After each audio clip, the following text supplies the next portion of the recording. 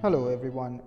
This is one of the first problems of RMO 2002. In this particular discussion, we want to look at, at the solution of this problem, of course, but that is not really our main goal.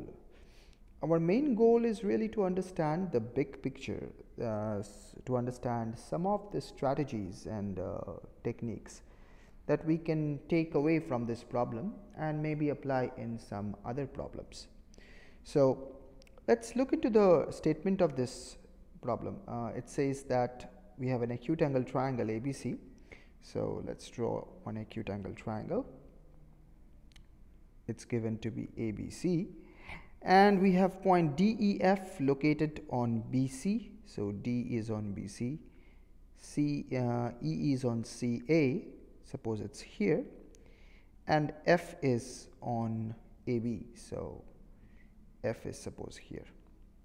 So we have this BC and these 3 points on BC, CA and AB, and this particular relationship is given. So CD over CE equals to CA over CB and so on. We will go back to this ratio, the relationship of the ratios that's given here. But let's see what we have to prove. We want to show that AD, BE and CF are altitudes of ABC. Now, if you are familiar with Euclidean geometry, you know that altitudes of a triangle are concurrent, that is, they pass through the same point. So one of the things that we will expect these 3 lines, that is AD, BE and CF, one of the things that we will expect them to do, we will expect them to concur, to pass through the same point, a common point. So you may imagine that this particular relationship that's given up here, that might come to some aid while we try to show that these 3 lines are concurrent. Our primary goal is, however, to show that ABC, AD, BE and CF are altitudes of ABC. So we want to show that these 3 angles are 90 degrees. So let's see what we can do. Let's look at the big picture first. That is, principal strategies that we will use in this particular problem, and maybe we can use these strategies later as well in some other problems. So first is show that AD, BE, CF are concurrent using Shiva's theorem. So if you are not familiar with Shiva's theorem, I will mention its statement in a moment, but actually we will not use Shiva's theorem, we will use the converse of Shiva's theorem. It's actually true both ways. And the second strategy that we will use is also very simple. It's most of you are familiar with it. We will use some angle chasing.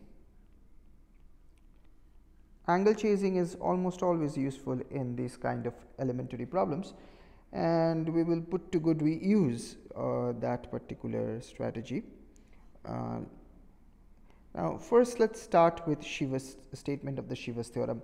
So Shiva's theorem says something about the concurrent Shavians of a triangle. Now let me quickly tell you what that is. Suppose we have a triangle ABC and we draw Shavians. What are Shavians? Shavians are basically lines joining a vertex of the triangle to any point on the opposite side. So Shavian, line joining vertex to a point on the opposite side.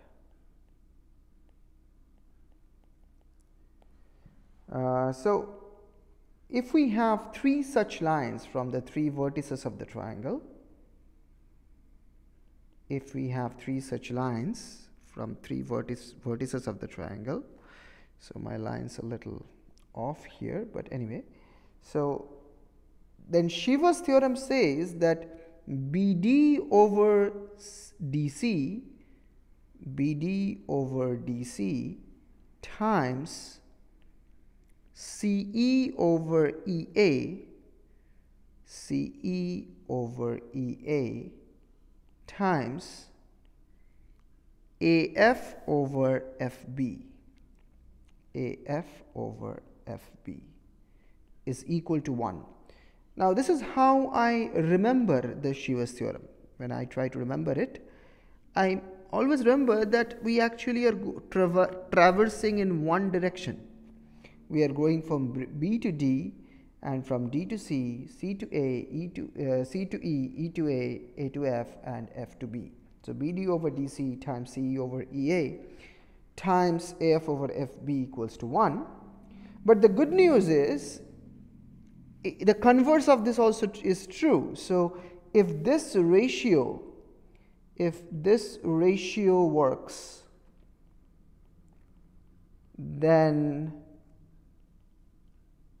AD, BE and CF are concurrent.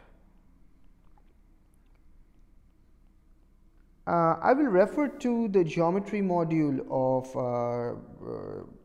Cheenta classes on triangles and straight lines for a more detailed discussion on this particular theorem. The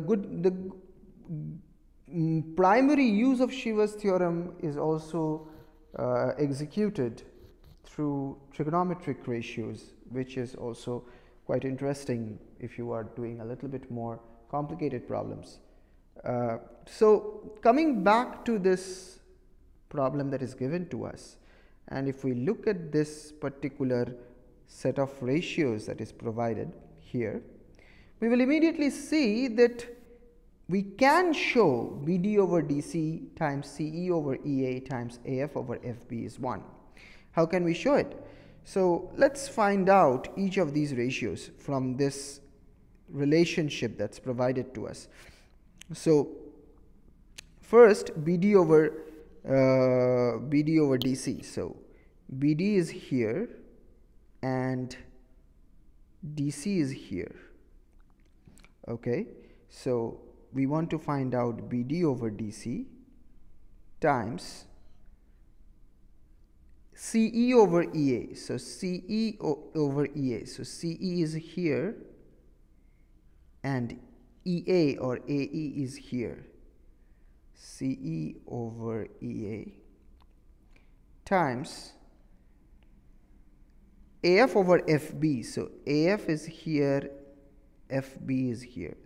So I'm marking them with different colors so that you see the relationship from the pictures. So now what is this equal to? You will see that this is immediately equal to the reciprocals given to us. So CB over CA times AC over AB times AB over BC, right? So basically we have all the left hand sides of these three equations here, elements from the left hand side, they are multiplied, or the reciprocals of them are multiplied. So we can multiply the right hand sides. So let's multiply the right hand side, and if you multiply the right hand side, they immediately cancel off, giving us 1. So the relationship that's given in the problem, it immediately says that AD, BE and CF are indeed concurrent. So let's draw the picture one more time. Drawing the picture over and over again is actually a very good idea. It's sort of, each time you draw the picture, a little bit more clarity comes into play. So we have AD, we now know for sure that they are concurrent, AD, BE and CF, and suppose they pass through a point P. Now let's quickly write the relationship that's given here. So it's given that CD over CE equals to CA over CB, CD over CE is equals to CA over CB. Now what I'll do is I'll carefully mark the triangles of which these lengths are parts of. So CD is this and CE is this, so I mark them in green, and CA is, let me mark it in red. So CA is this and CB is this. So I have marked CA and CB in red in the picture, and I have marked CD and CE in green. Good news is that we can identify them as sides of two triangles. So triangle ACD and triangle BCE. So the triangles ACD and BCE are these two triangles. Let me shade these two triangles. Now you can quickly see that angle C is common, and ratio of CD over CA, CD and CA are sides of triangle ACD, is equal to CE over CB, which is a part of triangle BCE. So this you get by cross multiplying these two. So clearly these two triangles are similar. Triangle ACD and BCE are similar. So what we get in essence is we can say that these two angles are equal. So if I shade these two angles, let me shade it in a different color. Let me use black. So these two angles are equal because they are opposite to corresponding sides, CE and CD. Corresponding to CD we have this side, and corresponding to CE we have this side. Let me draw the picture one last time and see what's going on here. Okay, so we have ABC, a triangle. We have three Shavians, BE, AD and CF.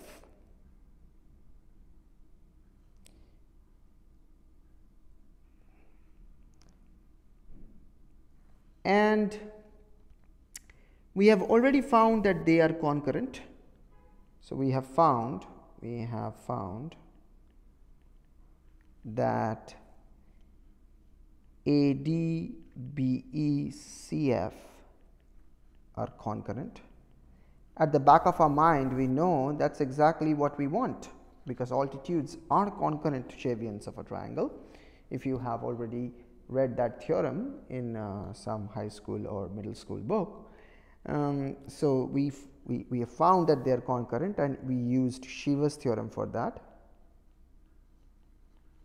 And then by angle chasing, we found that ACD and BCE, ACD is similar to BCE, and by angle chasing we showed that these two angles are equal. So let's call these two angles alpha. Now friends, it's very important to see a particular diagram in a manner that says more than just raw information. So if you see this diagram from a different perspective, you will immediately see that we can visualize this alpha like this. So as if these two are two ends of one circular arc. So if you think of DE as an arc, if you think of a circle passing through DE, it's easier to visualize it. So as if DE has subtended alpha and alpha, two angles, equal angles at A and B. And at the back of our mind, we know that if we have a circle with a core, with an arc DE, it does exactly that at 2 points in the circumference. So probably something like that is happening here, and indeed it will, because if we can show that these are 90 degrees, angle E and angle D, then we can create such a circle. Anyway, so just like DE produced alpha and alpha, if you go back to the second and the third equalities, you can do the same for FD. So FD will subtend these two angles. This is a little work that you should do. You should, using the second one, you can show that this is beta, second equality given in the statement of the problem. This is beta and this is beta. And similarly, let's use a different color. Using FE, you can show that this angle is equal to this one. So if this is gamma, this is gamma. It's very important to visualize it in this manner, because that's the main takeaway from this problem. If you look at two angles in a certain manner, then you see more than those two angles lying around in the picture just as they are. So anyway, we have now characterized all these 6 angles at the 3 vertex of the triangle, and we get a very interesting relationship. We get alpha plus beta plus gamma plus alpha plus beta plus gamma. So I have taken all these 6 angles one after another. And what is their sum equal to? Well, they add up to the 3 angles of the triangle. So clearly they are 180 degree. So 2 times alpha plus beta plus gamma is 180 degree, or alpha plus beta plus gamma is 90 degrees. Okay, now let's look at triangle ABE. Triangle ABE. We have alpha, beta and gamma. Let me mark them in black. Alpha, beta and gamma. They constitute 2 angles of the triangle ABE. So in triangle ABE, if we shade it, we have found 2 angles, angle A plus angle BAE, and they add up to alpha plus beta plus gamma, which is 90 degree. So the remaining angle of the triangle, which is angle BEA, that must also be 90 degree. So this angle here must be 90 degree as well. A bit of angle chasing is involved here, of course. Now let me this proves that BE is perpendicular to AC, and similarly we can say that CF is perpendicular to AB and AD is perpendicular to BC. But though this completes the proof, I want to revisit the takeaways of this problem, because they are the more important things about this problem after the solution is complete. First, 3 Shavians, whenever you see them, try to find concurrency. Use Shiva's theorem. That's a standard strategy. If you have 3 Shavians in a triangle, that is one of the things that you should do. Second thing is angle chasing.